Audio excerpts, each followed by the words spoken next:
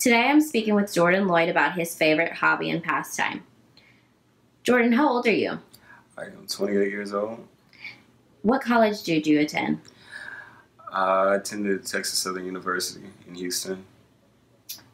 What is your favorite hobby and pastime? One of my favorite hobbies, amongst many, is drawing and doing artwork.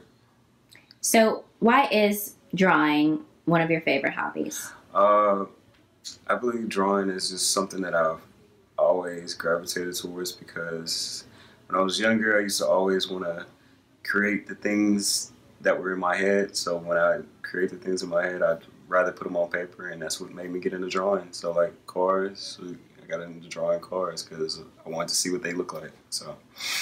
So, how old were you when you started drawing? Probably 8 years old. So, who got you into drawing?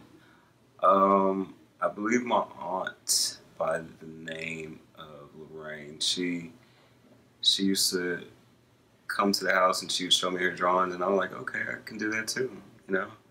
And ever since then, I kind of went with it. So, why cars? Well, I mean, cars was one of the first things, but I mean, I still draw other things. But My brother's inspiration came from the artist Childish Gambino. He often enjoys painting cars mostly, but his new challenge to capture the beauty of his favorite artists and music have been his favorite pastime. Here, Jordan is finishing his portrait by blending and spot checking.